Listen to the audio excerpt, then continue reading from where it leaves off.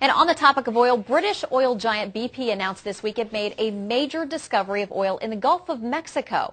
It's being called a huge find, but what kind of impact will it have on the global oil market, if at all?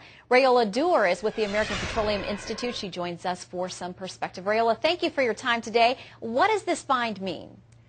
Well, it means 3 billion barrels we didn't know we had. And what the big thing about this find is that it pushes out the frontier of where we think we could have gone to explore and develop and bring product to market.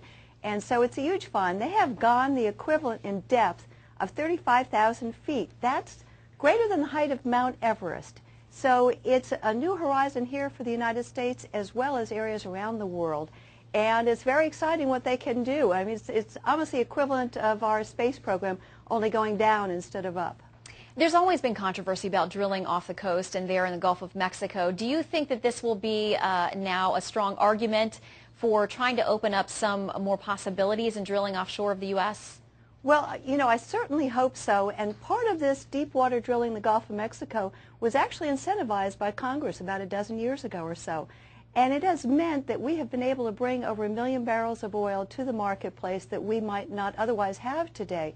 So we have even more out there. We have technology that is absolutely astounding what they can do. And I hope that Congress pays attention to this. Not only this, but also in terms of looking at taxes. A number of people in Congress and the administration are looking at raising taxes to this industry.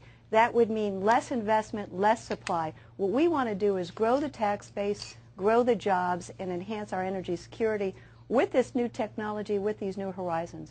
Can you give us an idea of a realistic timeline? I mean, how long does it take when you have a discovery like this for the oil to actually get to the market? How much of it would stay in the U.S. or is it shared globally?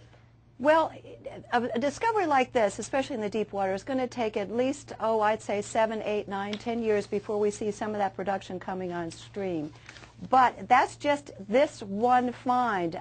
There will be more out there, and it's 300,000 barrels a day that we're going to have here in the United States that we are not going to have to import, that we might otherwise have had to import. And that's today with this find. Who knows what we're going to find tomorrow and the next day.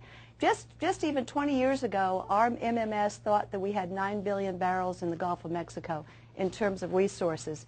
Now they're saying 45 billion. And with this new horizon, you know, the sky's the limit. I'm not sure how far we can go.